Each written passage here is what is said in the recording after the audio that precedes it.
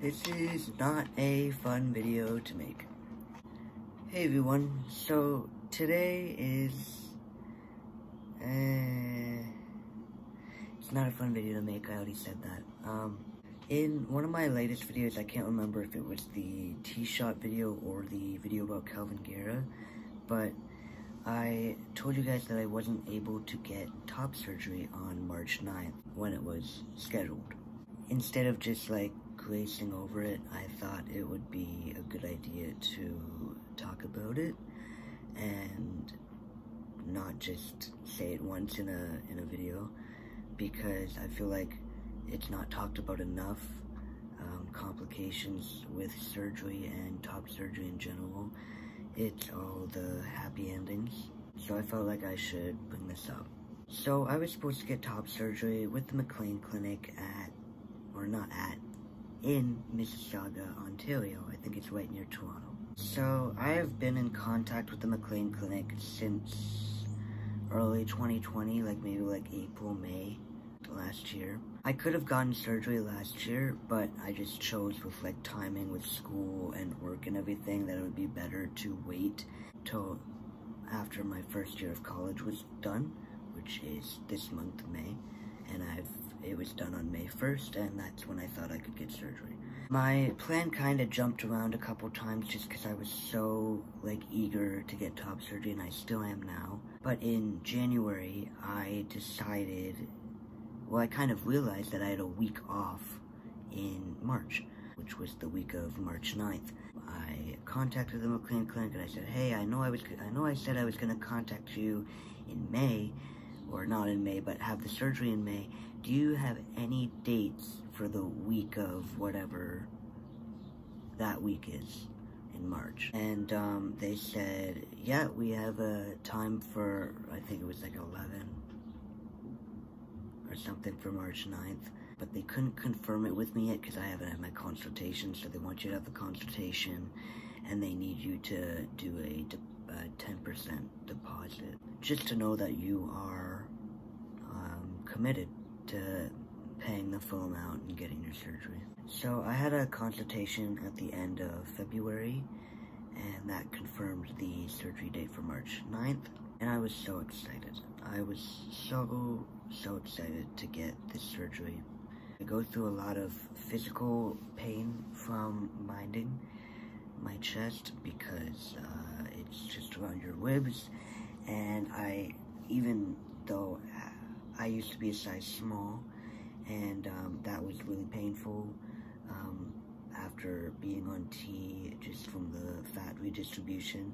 Your body changes, so I got a size medium in between like the couple months of me being on T, and then it took like 3 months for the binder to get here because of COVID, and then I get the binder and it still doesn't fit. I barely can wear it because of how painful it is. I only kind of wear it for videos and when I go out to specific places, but I'd rather, you know, you'd rather go through the physical pain than have the mental pain of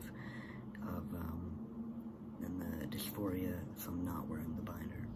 It was so like relieving to know that I was gonna get surgery and like actually never have to bind again. But that changed not quickly. I was really excited for surgery for a couple weeks. That's my cat sneezing, Bobby. He's up in the closet right now, but I can't show you because you won't be able to see him. He's too high up. However, 4 days before my surgery, I got a call from the McLean Clinic saying that they needed to talk to me about some specific things. Since 2020, the first time I talked to the McLean Clinic, they knew about the vocal cord surgery that I had in August of 2018.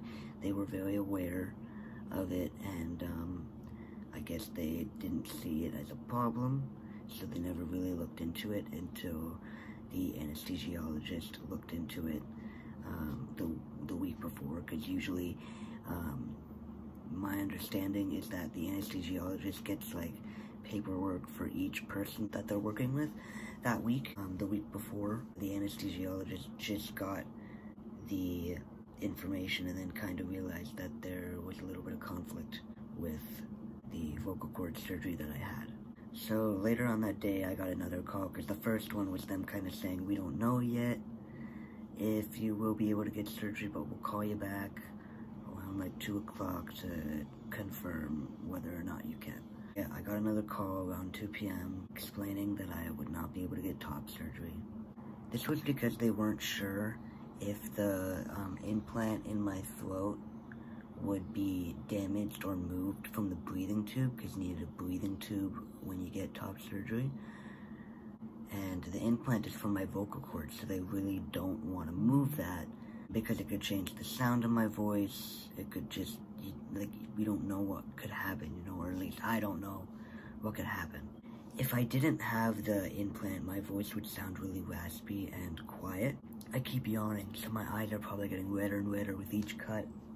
But the McLean Clinic just wasn't comfortable doing the surgery, because they're only a clinic, and if anything did happen during the surgery to me, or there was an emergency, they wouldn't be able to help me.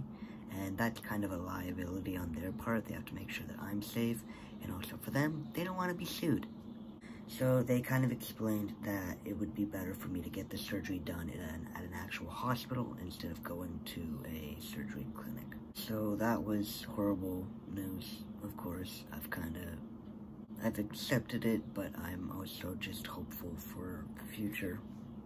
It was the worst also because everyone was telling me that I could be excited, and I had some guards up, and I was really trying not to get my hopes up for it, and I really didn't. But also, like, I did have a whole breakdown after that call that I wasn't getting surgery. Like, of course I had my hopes up to an extent, because it was only 4 days before, like, what could happen, you know? It kind of also felt too good to be true. Like, I was thinking, like, oh, I'm getting top surgery, and then I was like, oh, I'm getting top surgery. Like, I'm actually, like, this is, like, the last thing that I really want to do for myself. Like, I just couldn't believe that I'd finally have, like, a flat chest, and I wouldn't have to bind anymore. I'm still upset about it, of course, especially because of, lockdown in Ontario.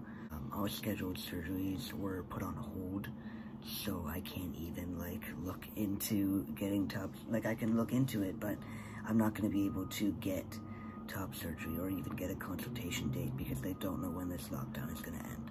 Overall, though, it's not really the McLean Clinic's fault. I really think that they should have looked into it before. Even if they don't think the surgery is a problem, they should really look into it, because they did know since 2020, and it wasted a lot of time for me. I could have went to a different surgeon and already had it done before this lockdown happened. But overall, the McLean Clinic was very helpful in finding a new surgeon for me and getting me a referral. I was really worried that I was gonna have to go through my family doctor again just to get a referral, and you never know how long those are gonna take. I'm now going to be seeing John Semple, I believe that's how you pronounce his name, at the Women's College Hospital, eventually when the Ontario lockdown ends. I believe I saw someone online who actually said that surgeries are starting back up again today. I've seen the 19th, which is today, and I've seen the 21st, so I don't know when it is. I don't know. I'm really hoping to get top surgery before school starts again in September, but you know, you can't really be picky, and when your surgery date is, you kind of have to take what they give you. But I know I'll get top surgery eventually. It's just a waiting game right now for everybody. Anyways, thank you guys so much for watching, and I hope you guys liked this video. Please give it a thumbs up, and comment down below what you guys want to see next. And yeah, follow my Instagram, and I have a Depop where I'm selling like some old band merch and like some clothes here and there. So yeah, bye guys.